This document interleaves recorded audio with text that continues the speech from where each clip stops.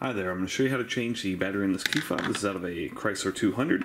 You're going to need a flat tip screwdriver about this size, and you're also going to need your replacement battery. This takes one of the 2032 batteries. You can get these off Amazon for just a few dollars. There's a link below in the description. Alright, so what you want to do first is identify the slot, which is right here. Take your screwdriver, insert it here, and just gently give it a twist. That'll pop the back half off. There's your dead battery. Put your screwdriver right here, pop that out.